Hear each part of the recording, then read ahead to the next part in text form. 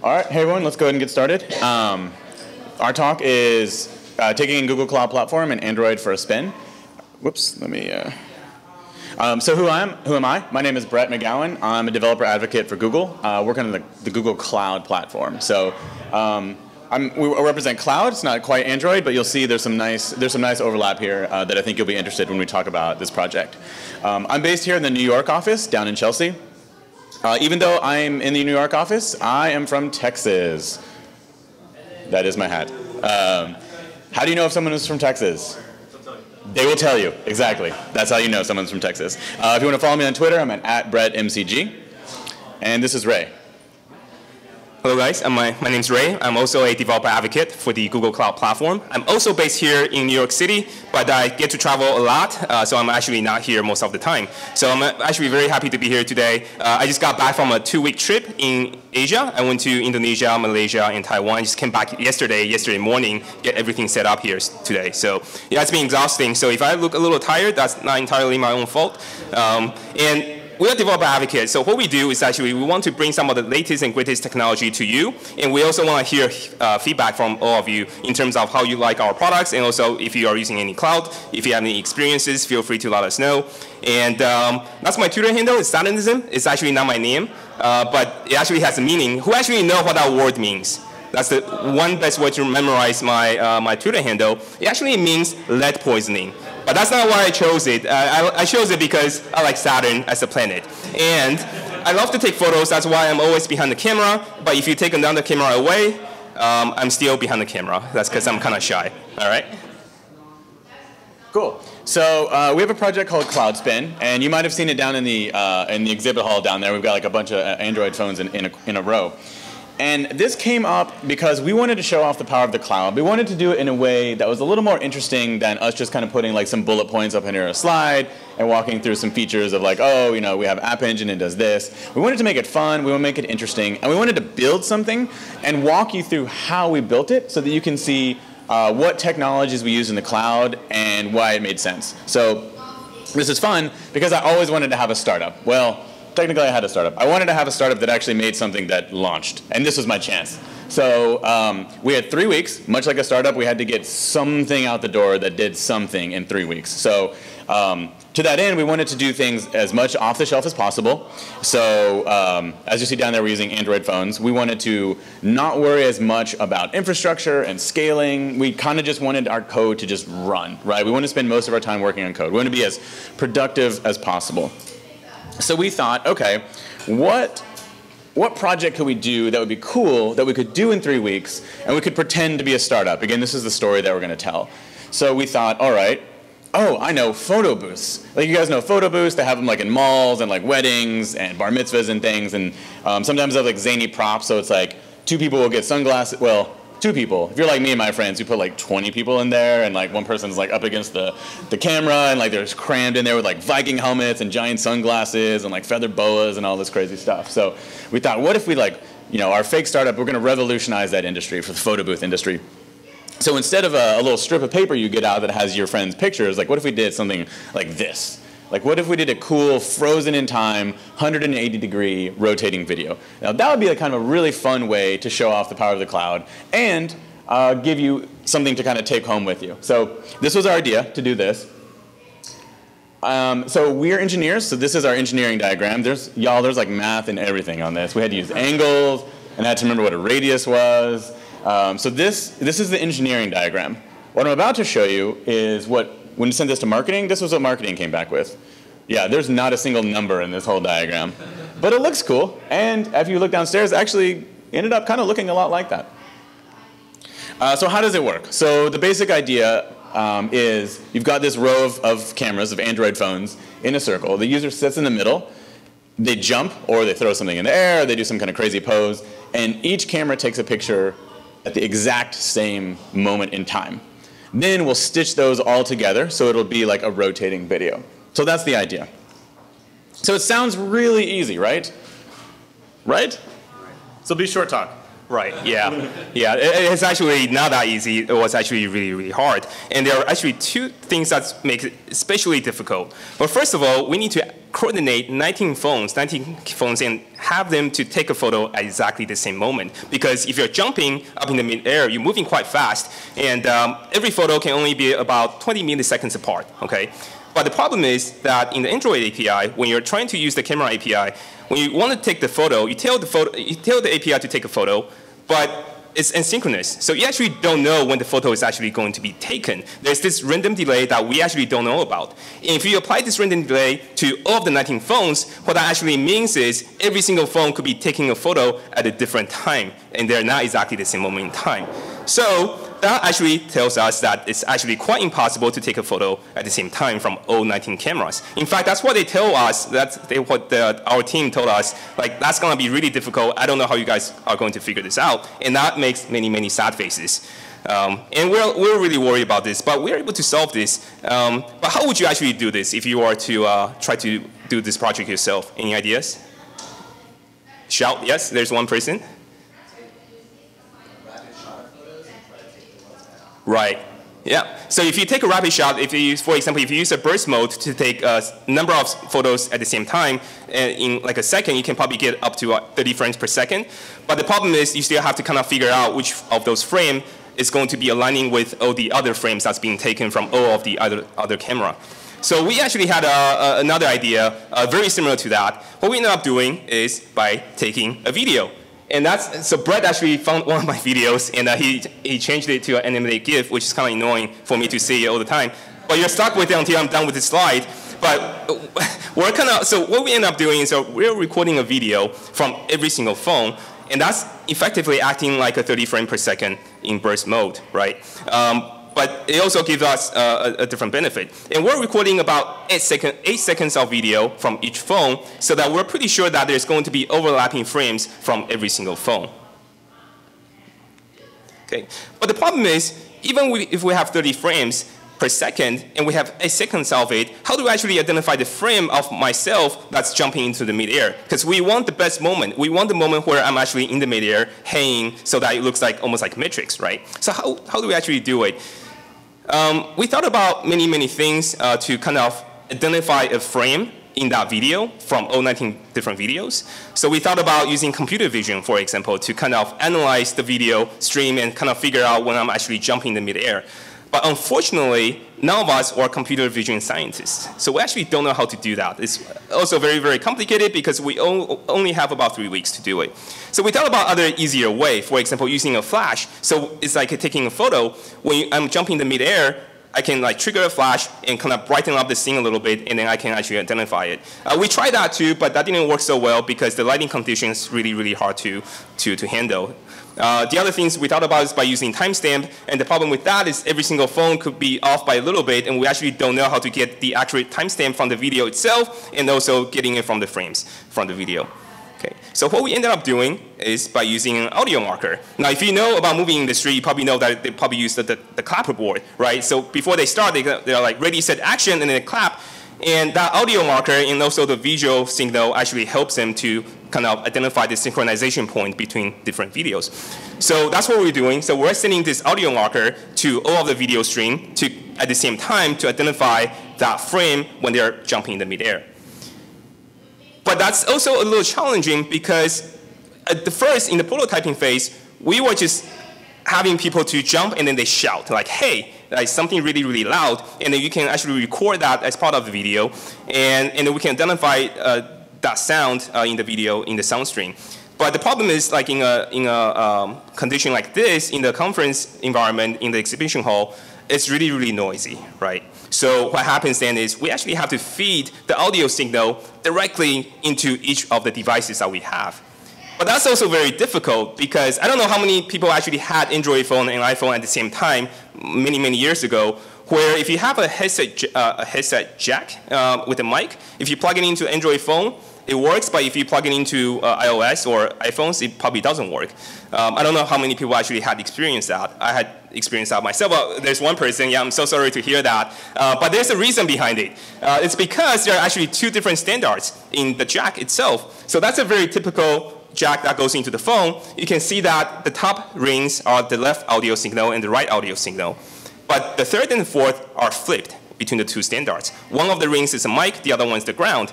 And because the other standard flips over, so that's why the jack only works on one phone but not the other. But once we figured this out, everything was a little bit easier. Well, not really, because we actually have to split the signal to 19 different devices. So somebody from the Android engineering team actually drew us the schema so we can actually build our custom device and custom cable that will split an audio signal into 19 devices with resistors and everything else. Unfortunately, again, none of us were double E majors either. So we actually don't know how to build this. But fortunately, at Google, many people do. So one of our colleagues actually bought a bunch of components in breadboard and resistors, and he tried to build this for us. And so he built this really, really nice box with like 1 input and 19 outputs, so we can actually plug them into different devices. But just up until the last day before our final presentation of this, this device actually did not work. So what we ended up doing is we actually used off-the-shelf components. We could have actually bought all the cables and all of the adapters from like Adorama or B&H or some from Amazon. So we bought everything, and then we connected them all together. And in the end, we kind of were able to record a video like this. And if I turn on the sound, oh, there's no sound. Well, let's try it. Can you guys hear it? Beep. Well, now you heard it. So, so basically, if the sound is actually going through, you are going to hear like a little beep as I was jumping up in the midair. And that's how we are going to be identifying the frame. Okay? Nope. Let me go to the next slide. So we know how to actually record the video from a single camera. But we have to take this and coordinate all of the 19 cameras to take the video at the same time. So how do we actually do it, Bret? All right, so how do we coordinate 19 phone cameras? Wait, no, seriously, how do we coordinate? That sounds complicated. That's a lot of data we got to move around in a very short period of time. So we said, all right, let's take a step back. And the first question we'll ask ourselves is, what exactly do we need to send around flying amongst all the phones, and maybe it's some kind of coordinating app or like a reporting tool or whatever? Or like what data do we need? So camera status, so this would be camera is offline, it's online, it's taking a video, it's uploading a video, whatever different status is. God forbid we get an error message of some kind, which I don't think we've ever had, right? No? No. Never. Yeah. We need to know what that error message is without having to like physically go to each phone. We want it to report out. So exposure, ISO, and shutter speed is important because we've actually taken this to a bunch of places, literally around the world. So Tokyo, Amsterdam, London, New York, San Francisco, New Jersey, all Washington, D.C., Boston, yeah. So very different lighting conditions in all those places. In Amsterdam, we were basically like in a cave. There was it was almost pitch black. It was so dark. And in London, we were basically outside in the middle of the day. So like two very different lighting conditions. So as we're like playing with all those exposure settings, we don't have to recompile our APK and like redeploy it to all of our phones 19 at a time, like unplugging and plugging, or even if we did over USB over Wi-Fi, like it's still a pain in the ass. So we want to be able to set those settings and send them instantaneously to all the phones so they can update right away. We need to know if it's using an internal mic versus external mic. So like Ray talked about, we're using an audio signal. So we want to use an external mic to feed into the headphone jack because we essentially want it to be nice and quiet. So when that beep happens, it's just a very clear peak, right? Like so if we have a lot of noise, we don't want to have any ambient noise. We want to control the amount of noise that's coming in. So we need to know if someone accidentally pops the the cable out of the headset jack, we want to know right away. And then the timestamp to start recording. So this would be, the now when the guy jumps in the air or something to that effect. So we used Firebase. Firebase is great. Firebase is a Google company. They actually have their own booth downstairs. So like go talk to those guys. It's a great piece of technology. I highly encourage you to check it out if you're not familiar with it.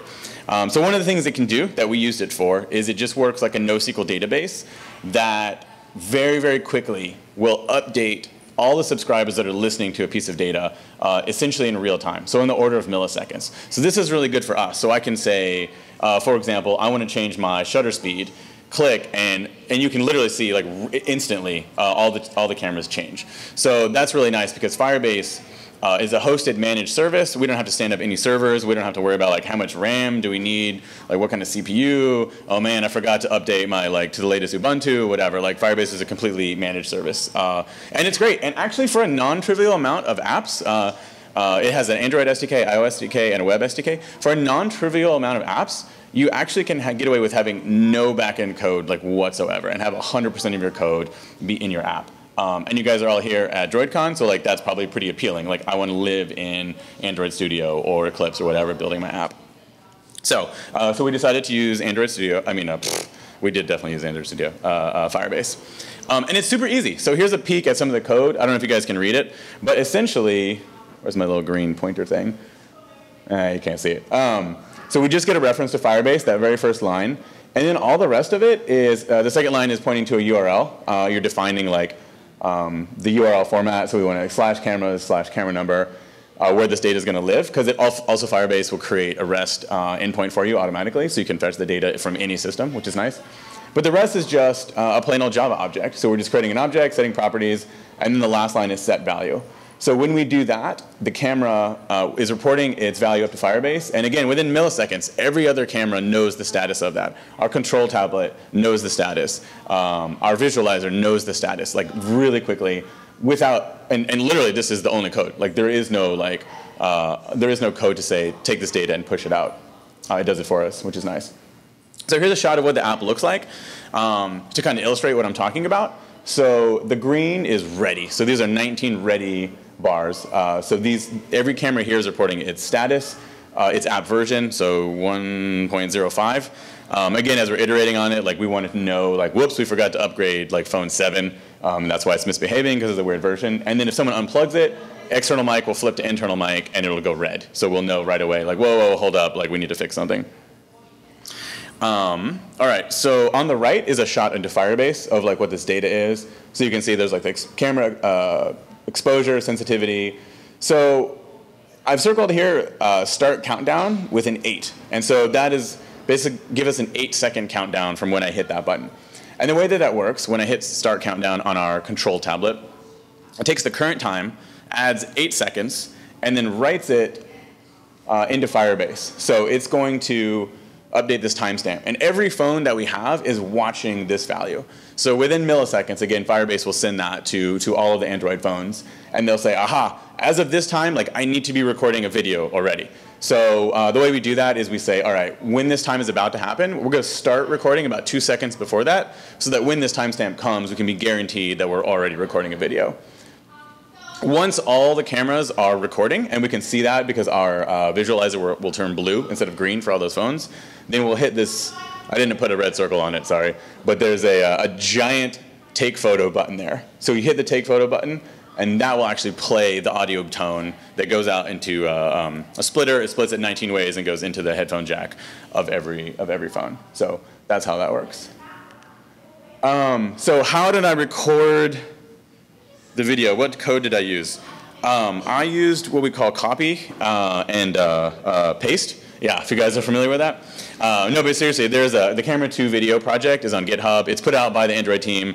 It is a fantastic way to learn how to use the Camera 2 API. So we used it both for taking still photos, burst mode, and then ultimately for taking video. So it was really nice. Like I almost just copied and pasted a ton of it. So that's a little embarrassing because I like to pretend that I had some super brilliant algorithm. But again, we had 3 weeks, and we're a startup. That's what we're going to do. We're going to copy and paste code. All right, so we were a geographically distributed team. So Ray and I are here in New York. We had a colleague, Francesc, in California, and then a colleague, Kathy, in Seattle. And Ray and I were focusing on kind of the Android and the hardware side of things here in New York. So there's a giant Android logo. In fact, we actually kind of had a little secret startup lab. We were not even in the main Google building. There's a building that no one I even talked to even knew like Google owned. I won't tell you where it is because it's our secret startup lab. It's actually not secret, it's just a random building, but no one had heard of it. But it's kind of cool because it actually made it felt like, oh, we are a startup. Like we've got 3 weeks, like we're cranking on this. Like we've got our own studio space to get this together. So we, again, like a startup, we wanted to be scrappy, we wanted to be off the shelf. Also, our goal for this is that someday, like we're going to open source this code at some point, once I do it. is for people to just be able to get like 10 or 12 like friends together, put the app on everyone's phone, and kind of set up your own like matrix style photo booth. So we didn't want to use any specialized hardware. So to that end, we used like all purely off the shelf stuff. So we were really scrappy, like really scrappy. So in this picture on the left, we didn't have any measuring tape. I know Google's like a multi-billion-dollar company, and like we don't have measuring tape. But for some reason, Ray had crime scene tape at his desk. Like I don't. No comment. I don't exactly know what that was. So we were trying to find the ideal distance. We did find out that the best distance is 7 cautions. So in case you find yourself in a similar situation, just measure out 7 cautions and you'll be good. On the right, these are selfie sticks, which is literally the least stable way you can hold up a half-pound Nexus phone. It is really bad. So I can't tell you how many times I would like roll my chair across the floor to go talk to Ray, and then just the breeze would essentially topple this thing. We'd go diving onto the floor and like pick it up. Knock on wood, knock on plastic. So far we haven't dropped a single phone, but we had a lot of close calls with those dang selfie sticks. Yeah, so needless to say, we eventually upgraded to like a real tripod.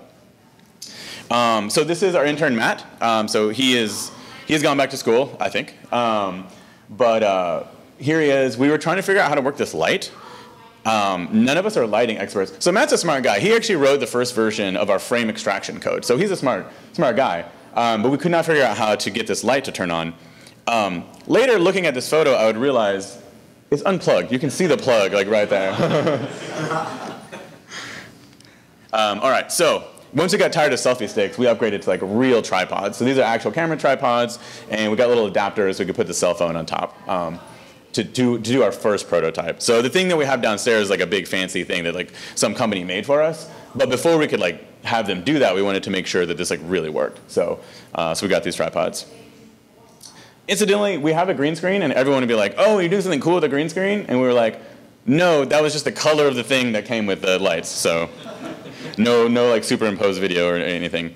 This has nothing to do with the project, except this creepy lady was in the bathroom in our secret other office. So every time I had to pee, like she was like staring at me, and that's like kind of creepy, right? But what's really creepy is someone had cut her eyes out, and behind her eyes are more eyes. What the hell is that? Oh my God! I don't know why I felt like I didn't tell you guys that, but this like kind of scarred me from this project. Like, at first I thought it was like a Scooby-Doo situation where there's like someone is like looking like in through the bathroom, but I don't know what that was. Anyway, let's move on. It's pretty scary. I mean, I can stay on the slide if you guys want me to, but probably not.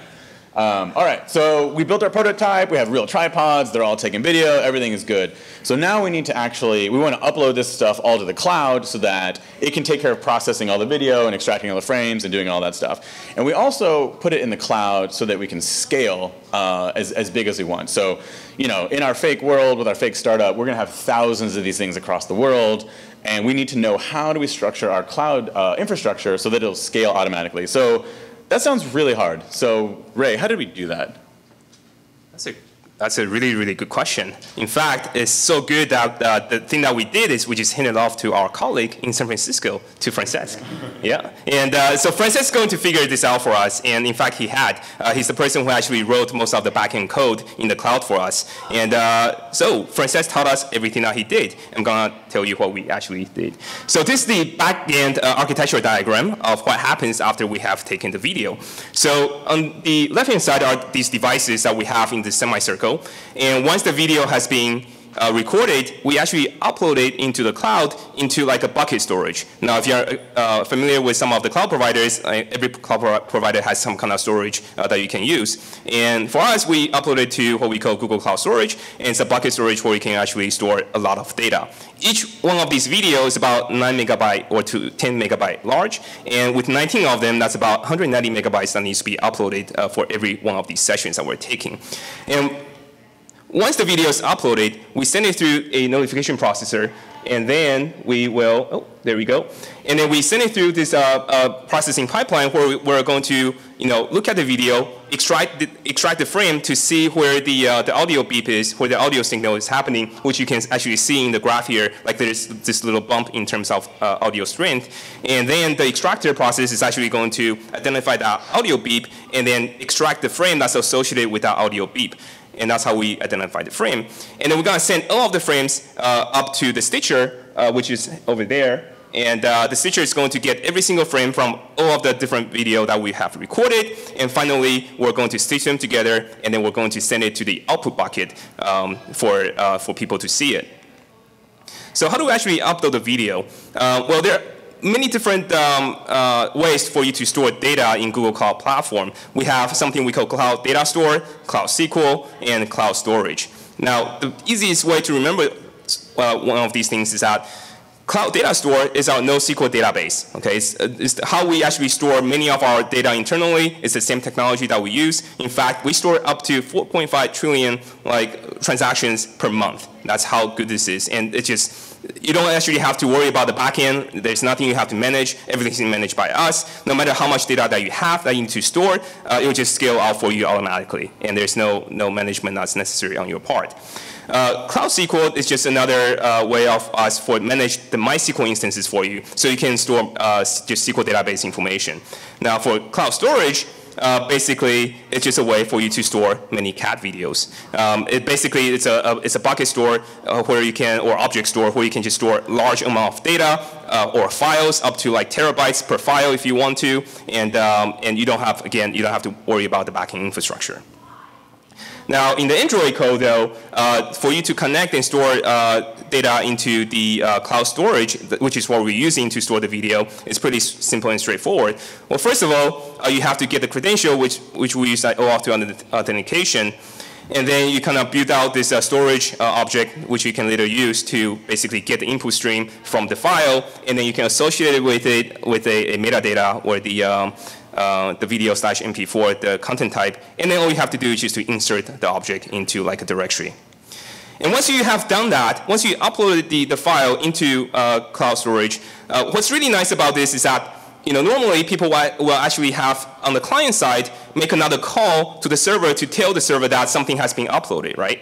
Now with Google Cloud Storage, basically there's this feature called object change notification. What that means is whenever you make a change to the object or whenever you upload a new file, Cloud Storage can actually trigger a webhook for you behind the scenes automatically. Okay, so here when we upload the video into the storage bucket, it's going to actually trigger an object change notification by calling a webhook, which we are hosting on App Engine. Now, App Engine is a platform as a service that we have that you can basically just write the code in either Java, Python, Go, or PHP, or you can even use Node.js as well, and to build your, say, RESTful endpoints if you want, or to host your dynamic websites. And the nice thing about App Engine is that, again, there's no infrastructure that you have to manage. Today, you may have one user. It'll automatically just give you one instance to use. In fact, it's actually free to use for just one instance. But if tomorrow, like CloudSpin, tomorrow, everybody goes to the mall and take a lot of these photos, then it's going to be able to scale up for you automatically behind the scenes. In fact, we give you 28 free instances hours to use per day. Wait, 28 free instance hours? They're only 24 hours a day. What that means is you can actually burst in a day, you may have just one instance most of the time, and then you can burst for a couple of hours to 2 instances and come back down. So that's really, really nice. Another thing is we are planning to distribute this CloudSpin to many, many different places. And here we have this guy from Texas. I don't know who that is. Basically air guitaring maybe to Aerosmith in Texas, perhaps. And here's somebody, another crazy person, kung fu fighting an Android doll. And I think Android won this round. And then in Japan, this is actually in Japan, where the team in Japan was taking a photo here for their team exercise, right? So there are different times where your processor, the processing power that you have, may only be able to handle certain amount of traffic normally. But then maybe again on a Sunday morning when parents take their kids to the mall and all of a sudden you have a burst in traffic, you want to be able to absorb that traffic somehow. And the way they were doing is by putting a message queue in front of our processors. And what that gets us is that when we have a surge in traffic, right now we can only handle 100 videos per hour, and later there's 300 videos per hour. Rather than losing those things in a 404 or a 500 arrow, we just buffer these messages, buffer these videos and these requests into a message queue, and then we can just process it later as we spin up more and more extractors behind the scenes. Now again, rather than setting up our own queues in our own infrastructure to host these queues and or topics or messaging infrastructure. In cloud, we actually have something called Cloud PubSub, and that's real nice because you can actually just set up like a queue or a topic with a few clicks, and then there's, again, behind the scenes, it's going to manage all the infrastructure for you. There's nothing you have to worry about, and it will scale behind the scenes as well because, again, that's what we have been using internally as well. Now, once the messages are being queued up in the very first queue, right, we have all this video that needs to be processed. Now we actually have to kick off the process to do the actual extracting and stitching. And Bret is going to walk us through that process. Cool. Yeah, so this is, like Ray said, the extraction and the stitching. These are the bits that are actually looking at a video, they're finding the one frame, pulling it out, and then putting it together. So this is the one part where we're sort of writing code in the cloud. Everything else is basically configuration and setup and is managed for us. So the extractor is going to take a look at a video. So this is the audio level of a video that's been uploaded. So you can see it's not perfectly silent. There's kind of some background noise. But fundamentally, it's looking for one frame that has a spike in audio. Can anyone see where that is on this graph? Yes, that's right here. So it's looking for something, an audio level that spikes. So this is like kind of the silent level, and then this is the beep. So it's looking for the frame that corresponds to the beep. So that's what the extractor is doing. Here's the code. We're using a Python library called MoviePy.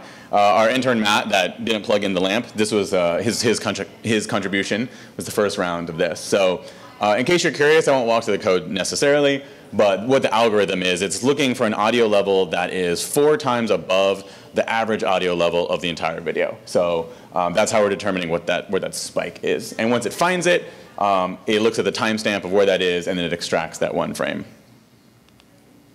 So here is one frame again, in case you don't follow. Here's some pictures. This helps me. So each camera, so here's an example of 5. 5 videos that got uploaded, and it's pulling one frame out. So now that we have the 5 frames, though, we need, oh, whoops, I jumped ahead. So Google Compute Engine is our cloud platform's sort of virtual machine offering. So this is, if you don't want something that's managed, or you have some very special needs where you actually need to have, I want a 16-core CPU Ubuntu box running, 1404 with 128 gigs of RAM or whatever. This is our offering in that realm. So you can specify exactly what you need. You can install whatever you want onto it. Obviously you're responsible for like doing patching and things, but if you have special needs, this is a great offering. And actually, one thing that I'll point out, I'm not going to get too salesy, but I do like about it in our fake startup world, it has sub-hour billing. So a lot of like cloud providers, if you use it for 1 second of 1 hour, then you pay for the hour. So in our world, with pulling these videos and extracting one frame, like that only takes a few seconds. So it's kind of annoying that we'd have to pay for a whole hour if we had a virtual machine that only was alive for like a minute. So our billing model, in case you're curious, is we charge for the first 10 minutes, and then it's just per minute after that. So anyway, the interesting thing about our compute engine, our virtual machine offering, is it has a feature called auto-scaling. So auto-scaling, you essentially define what we call like a recipe, a template for your virtual machine. So in this case, we want a virtual machine that has whatever OS, however many CPUs, and it has our extractor software. It's just a Python script, but it has our extractor software on it. So we can have auto-scaling tied to a bunch of different metrics. So if, for example, you've got a cluster of like, let's say 10 of these, once network traffic hits a certain level, it can automatically start adding virtual machines to it. Once CPU load hits a certain level, we can start adding to it. What we could do in our case is, so Ray talked about PubSub as our message queue. We could actually say, how many messages are in this queue? So if 1,000 videos come in and our message queue is like, whoa, okay, hold up. Okay, I got these 1,000. We can actually have autoscaler say, oh, crap, we have 1,000 requests. Let me spin up literally 1,000 virtual machines. So each one would pick up one request, execute it, and be done.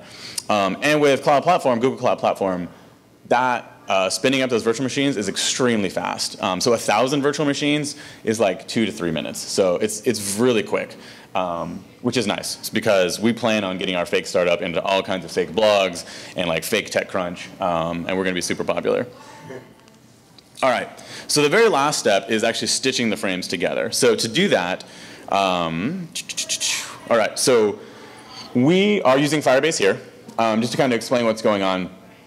as each extraction job is done, it says, okay, I just finished frame 7, I'm done. So the stitcher will say, okay, cool, like, do I have all of the frames? Because it doesn't really help me if I have like frame 7 and frame 11 and frame 3, like, you can't really do much with that. So it's just waiting until I have frames 1 through 19 all done. And once I have all my frames, then I'm going to stitch them together. So we store that data in Firebase for a couple of reasons. One is easy, and it's managed for us. We don't have to stand up anything. It also pushes out real-time updates to our visualizer. You can see there's like this pink-looking thing down there that will show us the status of every frame as it's going through this process. So once we have every frame extracted, then our stitcher is going to say, cool, I'm going to go to this temporary storage where we have each individual frame, and I'm going to stitch them together into this animated GIF. Woohoo! All right, so let's take a look at the demo. I have a video of it in action, but let me ask you a question. Who here has done live demo, live coding demo, something like that? Yes. How many of you have had that go horribly wrong? Yes, it's the same number of hands.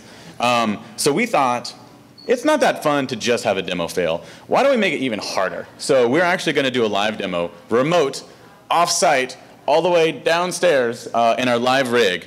So let's take a look at that. Live demo time, because normal demos are just not scary enough. So I'm going to call, I don't know if you noticed, he's basically like, was a magician, but Ray has vanished. And our lovely assistant has made him reappear downstairs. So let me call him, get him on video chat here. And we will walk you through, make sure you can see my smiling face. All right. Yes, Ray, you look suspiciously like a pug? I don't know what that was. Hey, Ray, all right, wave to everyone. Hi, Ray, all right. So Ray is going to walk us through this rig. So if he spins around, oh, and that is Frank. We got some like Wi-Fi lag. So Frank is our model. He is picking up some toys. So Ray is walking around the rig. You can kind of see this ring of Android phones. You can see they're all green, so that means they're ready to record. So he is going to show, he's going to go to B, who's managing our control tablet. Oh, there's Frank. Yeah, the Wi-Fi is kind of laggy, so I'll just narrate to whatever Ray's doing. So we just practiced jumping. So Frank was just jumping up in the air. I think that was a practice one. So now he's going to show the control tablet, so the cameras are all green. And then when the countdown, see it's going yellow, so that means it's getting ready. Now they go blue, that means they're recording video. And then he's going to jump, hooray! And then B probably hit take video while he was up in the air. So we're going to go take a look at our visualizer, TV, which is down there. And then actually, I'm going to try and pull this up on my screen. So actually, all right, so you can see they all say uploading. So Firebase is reporting the status very quickly that each phone is uploading. So we're going to pray to the Wi-Fi gods. All right, so you can see the little spinner. That means it's finished uploading, and it's starting to extract the frame. Yeah, so we're starting to get frames. And you can see because we spun up an extractor for each frame, they all finish at different times. And that's why we had to have Firebase to kind of coordinate that all, so that since they're all finishing at different times, once they're done, once they're all done, they'll know. So you can see a lot of them are still uploading. This is like, welcome to conference Wi-Fi. All right, 3. Come on, little guy. Oh, man. This is taking forever. Let me, yeah, our live visualizer downstairs showing the same thing. Uploading. Any questions? Yes? Who is actually doing the audio marketing? Is it manual? Yes, so we have, we looked into it a little bit. The problem is you people do crazy things, and it's like hard to know like what is the right. So some people will like dive forward. So we thought like actually why don't we find like the highest moment, because for a lot of the times that would actually be the find the frames where there's something happening at the highest point, right? So if I'm jumping or I'm throwing something in the air, find that top frame. But some people wanted to like jump sideways, or they're like high-fiving, or they're like doing a karate kick or whatever. And so we did it manually. Well, we had 3 weeks, so that was like the easiest. But then also just because people are doing like crazy things. So we have someone down there who literally is like pressing that button and then at the right time, or maybe not at the right time. All right, so now they're all processing. We're getting somewhere. Any other questions I can answer while tap dancing? Any jokes? Yeah. So it looked like in the audio spike there were 2 frames that were being picked up. Uh-huh. I didn't see in the algorithm like if you're doing something to pick between It'll typically just pick the first one, yeah. And we'll probably improve that algorithm, because as we take it around, we see that like sometimes it goofs up. But right now, it'll just pick the first one. All right, hooray! And now it has rendered our 3D video. Yay, it worked! Well, I thought it was cool. Awesome. So this is Frank. Frank is actually in the Firebase team. So please talk to Frank. He's hilarious, and he will tell you more than you ever want to know about Firebase. In fact, anyone on the with a yellow Firebase shirt can help you out. All right. So just to reiterate, 3 weeks pretty much from start to finish. And we used a lot of the cloud stuff because we wanted to spend almost as much time as possible writing code or solving like sort of hardware problems, like what kind of tripod to use and like what kind of phones to use. So we did not want to have to mess with, oh my God, like how many cores do I need for this? Or how do I monitor my Hadoop cluster to know if it goes down, right? Like we want these services. Ta-da! The man of the hour, yes, Ray's back. So we wanted this all managed for us. And so this really let us focus on coding. And you guys are at Droidcon, so that means we spent a huge amount of our time working with this little green guy here, which is what you want to do. Like that's the idea. You don't want to have to manage your infrastructure in your back end. All right, so if you want to know more, come talk to us. Firebase is a whole team. You can talk to us about Firebase or those guys down there. Other stuff that we kind of have in Cloud Platform that we didn't really get into, containers, Kubernetes, big data, BigQuery. If you have questions about any of that stuff, please find us. We're downstairs. We're at that giant contraption, or come up afterwards. All right, thanks.